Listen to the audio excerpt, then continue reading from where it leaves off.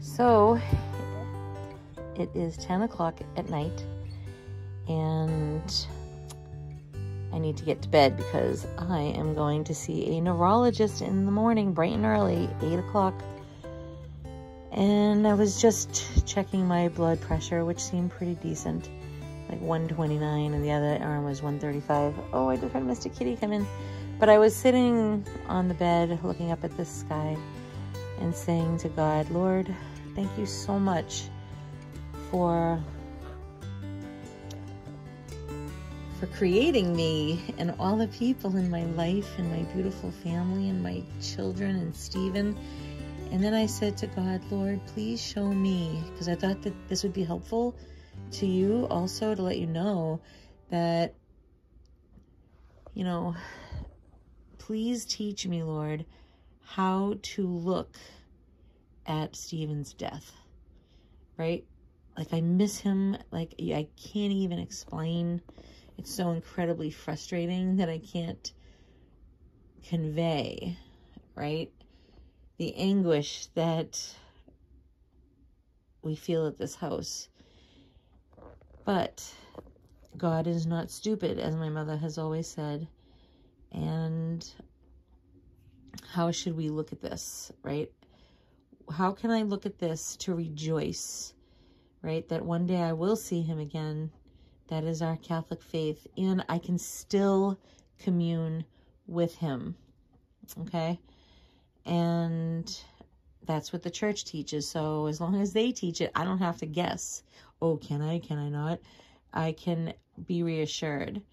So because it's still Lent, I have to turn my light back on and read a holy book. Hey, hello. So this is a good book. This was my father's book. It has his name inside. I love it. And it teaches you all the secrets. See, a lot of people don't understand the mysteries in the Blessed Mother. Okay? She is the tabernacle. That's where Jesus, when God chose it to be this way, for Jesus to be in Mary's womb, that is the Ark of the Covenant. See, and there's so many secrets, and that's what this book teaches you. Because you don't have to be afraid of Mary, okay? Our Lady only ever points to her son, okay? There are novenas that you could do and consecrations that you could do that will show you that you can find Jesus without Mary, but the surest and securest way is through his mother, right? Like if you go into a kingdom and you bypass the queen with sort of a no acknowledgement, you know, oh, you're just the same as I am kind of attitude, then you're not going to be welcomed there by the king. Sorry, he's going to respect his mother 100%. And she was made perfect for him. So I love this book. So there's so many secrets. If you could ever get this, see? Mr. Kitty, stop it. Hey, hey, hey, hey, hey. Down, down. Don't even think about scratching that chair. You got your mattresses, kid. Now he's going after my desk chair. Get out of there. So, and thank you. So try to get this book if you can, okay? And if you're not used to hearing that kind of lingo of, you know, how to find Jesus through Mary, go slow. Read a little section at a time, and then close the book and ask Our Lady to help you understand, and then, you know, meditate upon that for a while. Before I go and listen to my video about sugar, and Dr. Berg, he is so good. He's telling you all about what happens to the body. Oh my gosh. Mister, he's showing you what happens to the body. What are you... He's trying to get into my drawer. Oh my gosh, look. Oh, okay. He decided to jump on the desk. Mr. Kitty, can you cut it out? Oh. Anyway, He shows you all that happens to the body after you stop eating sugar. You know, the only sugar I have had in the last 2 months, I can literally recount them, and that was 1 wedge of a brownie at a funeral reception and 1 cookie, and I didn't feel good after that. I felt weird. My body didn't like that, even though my taste buds did. And some sugar in some of the yogurts that I bought that I was refusing to throw out. So, but isn't that funny, right? We'd rather put it in our bodies so we don't waste it, you know, and I just don't want the havoc. And I thought about it today, right? I thought about it today that, you know, when people say, you know, the saying that's everything in moderation, I was thinking about that, right? Now, Dr. Berg doesn't like certain fruits because of the high sugar levels that are in it.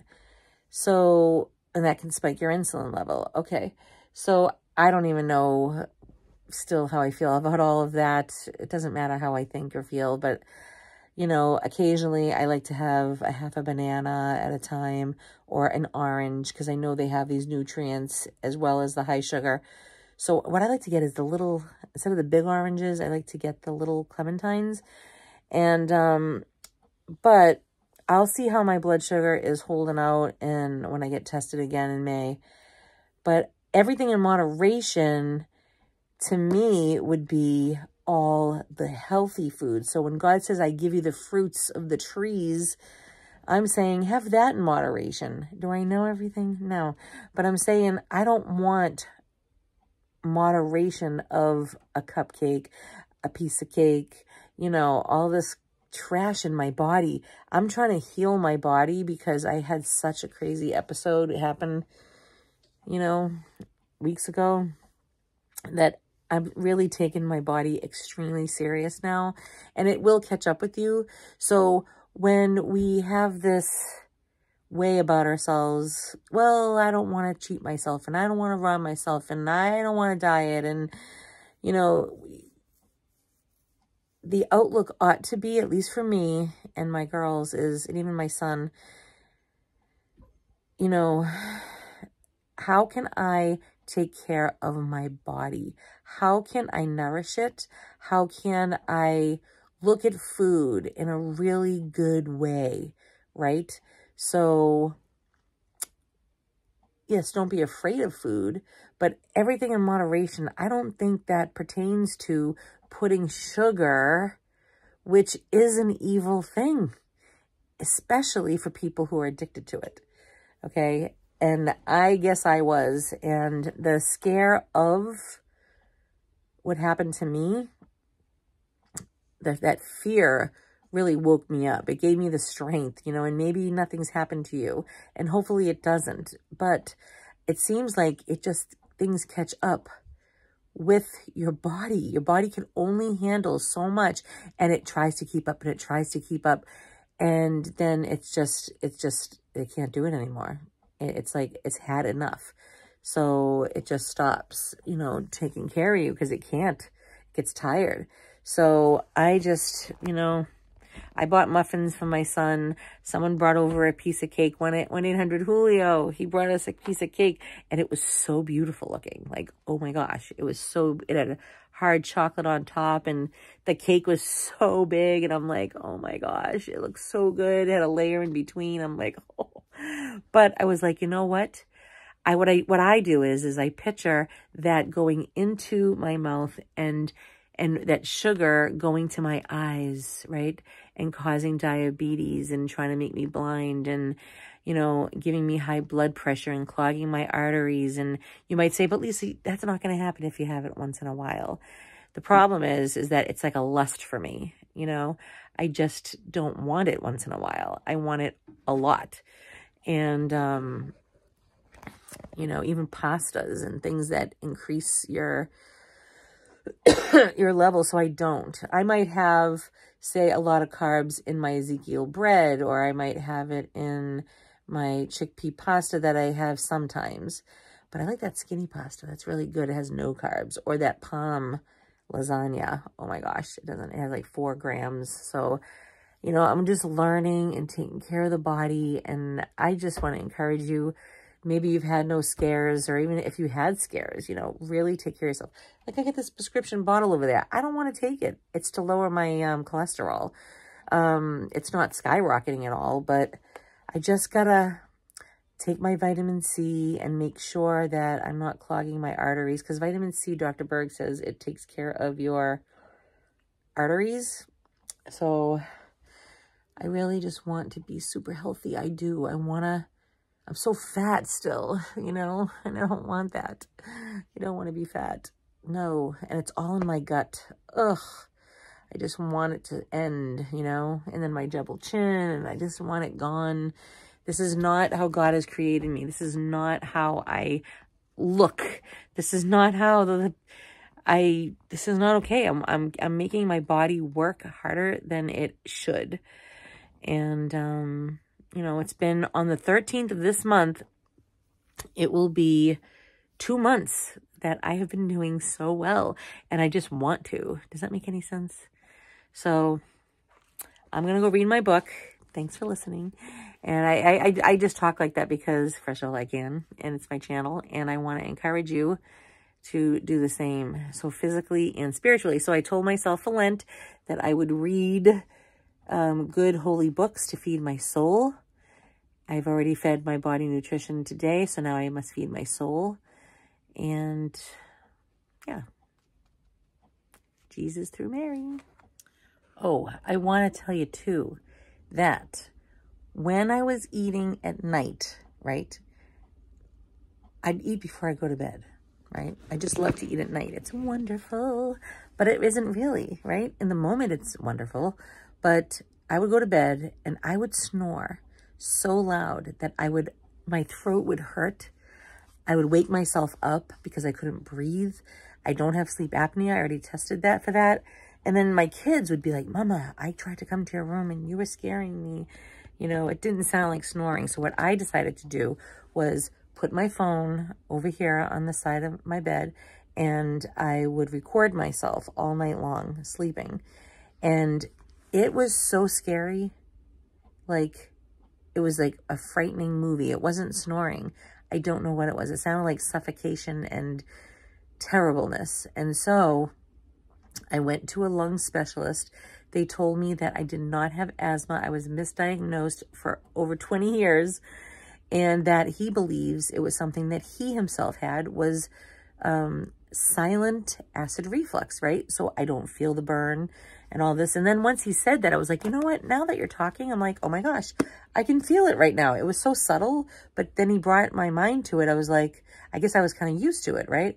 So I started noticing that I was having these acid reflux problems. Well, he said, don't eat 4 hours before you go to bed. So, because he says the food has to get out of the first chamber to move down further. He goes, liquids, they just fly right through, so you can do what you want with that. So what I thought was, now the other night I ate before I went to bed a couple of hours, like 2 hours. I didn't wait the 4. And I noticed it was the only time when I listened back in the morning that I was snoring more. Not crazy like I was, but definitely it was there occasionally, okay? When I don't eat, so if I like stop at 5 o'clock at night or earlier, then I don't, it's like all I have is kind of heavy breathing. And I really believe it's because of the weight that I am, okay? And because my body has extra weight on it, I have a feeling that's why I'm, you'll hear like that. You don't hear any more snoring when I don't eat 4 hours before. So if you're having that problem, you feel like you're suffocating and choking and waking yourself up, oh my gosh, don't eat before you go to bed, like 4 hours, seriously. And because then you wake up, you're exhausted, you're not really in full sleep, you're suffocating, you're just like traumatizing your body. So don't do that. And if you find that you're sighing a lot throughout the day, like, you know, people are like, what's the matter? And you're like, oh, nothing. They think that you're bothered, right? And you're annoyed. And so you're doing that. But that's not why usually. It's just because your body's overweight and you need to breathe in extra oxygen for those cells, the extra weight that you have. So that was interesting. I learned that through a nutritionist I saw many years ago. But I need to read. And I wanted to encourage you not to eat before bed. It makes a big difference. Your body needs to rest. My friend Peter is all about not eating like after 4 o'clock in the afternoon because he's like, Lisa, your body has to rest. So fasting is a #1 thing that I noticed helps me feel really energized and feel good.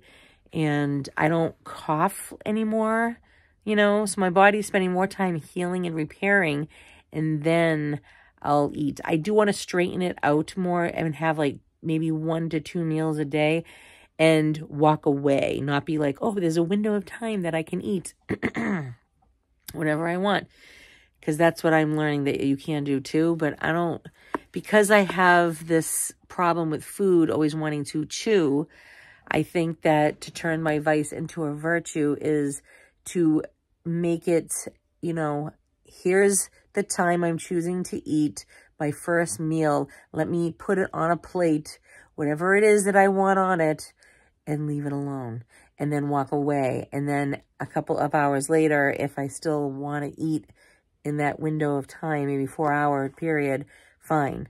And then call it quits. Like, never mind running to this or that, or hey, well, I still have time to eat.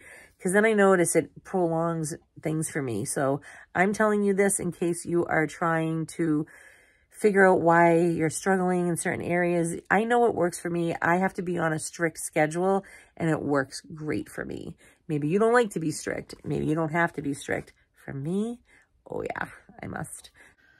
Okay, I just read a little section, and I am going to read it to you because you need to know this. You may not know what I'm going to show you right now.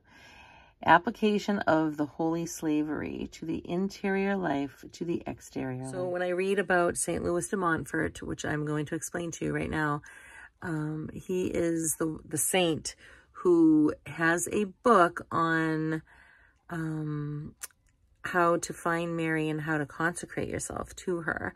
And you might say, this sounds weird. This is not, you know, honoring Jesus, and it's only Jesus. You might, when I read to you what I'm going to read to you, you must understand that none of this is worshiping Mary, okay? The Blessed Mother, the Holy Virgin. We are not worshiping her. She would be highly insulted to think that that's what we wanted, was to worship her. She does not want that. When we say what we're going to say, it is a holy slavery into her arms and into her heart for her son. Does that make sense? So, all right. So this is the secret. So I am consecrated. There's a picture. I am consecrated to the Blessed Mother. I am a slave to the Immaculate Heart of Mary. See, her son, if you notice, they have the same hearts, right? Her heart is his heart. She only points to Jesus. So spiritual exercises of the interior life. I shall not rest until I have found Mary, said St. John Birchmans. Faithful servant of Mary, has not your heart sent forth the same interior cry 1,000 times? While you were reading the beautiful pages of St. Louis de Montfort, the consecrated book I was telling you about, on the life of Mary in the Christian soul, and to be more sure of winning the good graces of this exalted queen, have you not already consecrated yourself to her? Or, at least, are you not determined to do so very soon, giving yourself to her perfectly and entirely, leaving to her all that you possess, even the value of your good works? What joy you will thus give to the heart of Jesus. You see, what joy you will thus give to the heart of Jesus when you do this. What charity you will practice towards your neighbor, and what blessings you will draw down upon yourself by choosing Mary as your supplement and your all with God. But you must understand that The essential part of this perfect devotion consists in trying to the best of your power and at every moment of your life to do all your actions through Mary, with Mary, in Mary, and for Mary, as has been explained in The Secret of Mary. That must be another book. In order to help you practice this devotion, I shall give you some considerations on the pious practices of certain saints who have distinguished themselves by their love for the Queen of Heaven. May they contribute to establish more and more the reign of Mary in your soul and enable you to enjoy its interior consolations, its comforts. So with that said, you have to understand, if this is new to you, okay, and maybe you've been taught, and I'm only saying this, in the days of old, this is normal, okay, because in the last 500 years, okay, Protestants, people left the Catholic Church and that was Martin Luther's fault. He left the church as a Catholic priest because he saw wrongdoing in the church. But you don't leave the institution that God established to go and do your own thing. That is just crazy. So, Judas was right there at the beginning of it all, So, and Jesus picked him. So you don't leave the institution that God established, okay, because you see something in it that you don't like. Okay, so with that being said,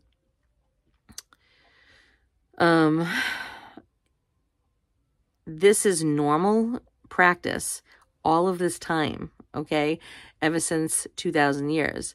So God himself chose the avenue of placing Jesus, our Lord and Savior, in Mary. And you might be like, yeah, so what? He had to get here some way. No, he could have came here like poof, but he chose this way. And to say, Hail Mary, full of grace, the Lord is with thee. Blessed art thou among women, and blessed is the fruit of thy womb, Jesus.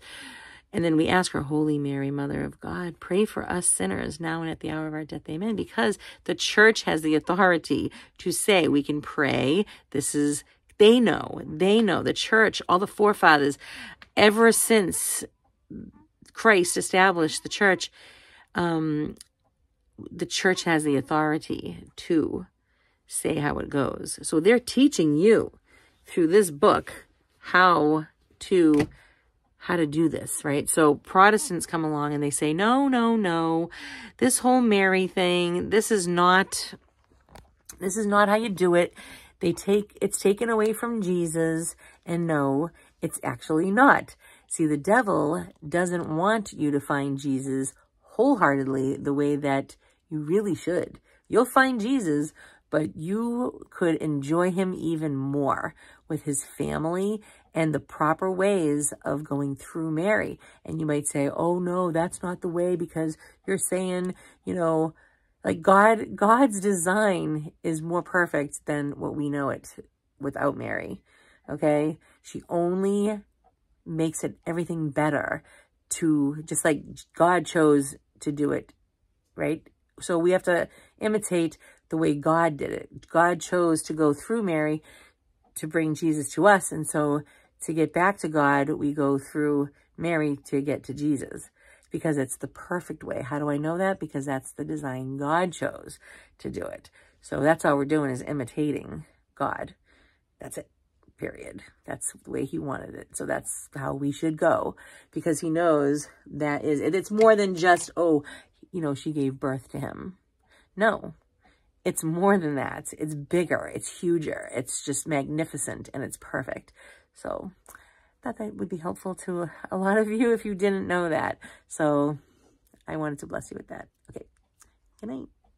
I always look at a picture of something holy, usually Jesus and Our Lady. And so that's the last thing I see. And then the last thing I do is, so physically bless myself. And the last thing I say, so if I die in my sleep and you see me dead in the morning and you go to my wake and you see me in the coffin, you will know that the last thing, if I die in my sleep, the last thing that I saw, did and said was my eyes saw Jesus and Mary. And I said, I do this in the name of the Father, the Son, Holy Spirit. But I say Jesus, Mary, and Joseph. Okay. And then I try to shut my eyes quickly after I look at them, because that's the last thing I want to see. The last thing I do with my hands, and say with my mouth. Isn't that awesome? I learned that. It was so beautiful. And I've been doing it for years. It's great. And also in the morning too. Oh man, I am trying so hard to get myself to sleep. I read my little holiness. I don't read too much of that book because I really got to let it soak in.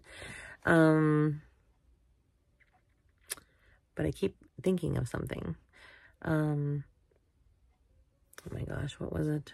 Oh yeah, that I think my anxiety level has decreased a ton in the last 2 months, and it's only getting better because, first of all, I am going to give my 54-day novena all the credit on the planet.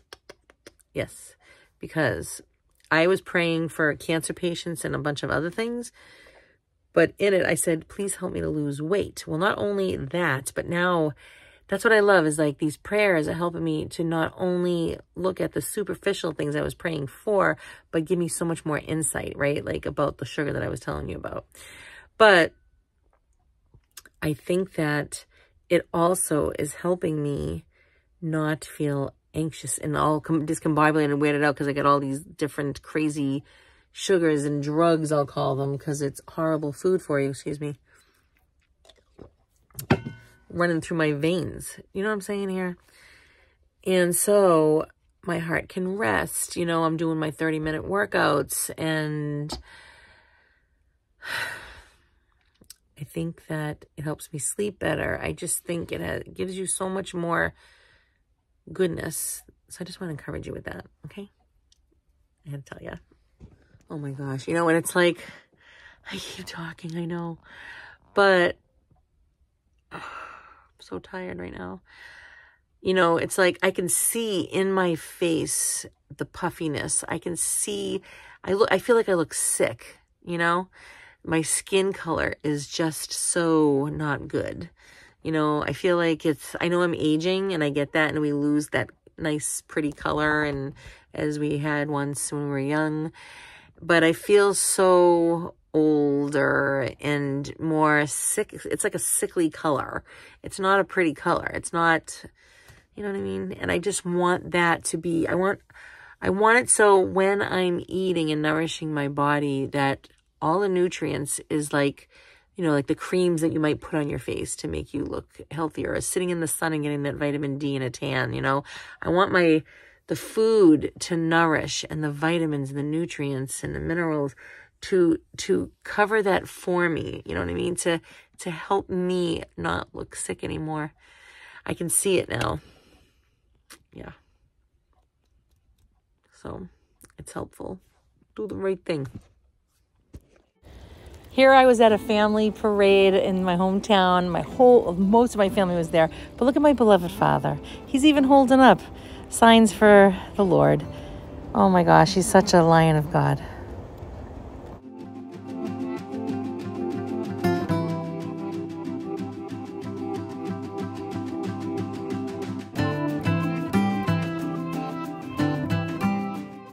There's Stephen in the hat. This is a picture in 2018 of most of my brothers and sisters. There's still 6 of them missing, and here's all their spouses, and still some of them are missing, and just what a beautiful family I have. Thank you, God.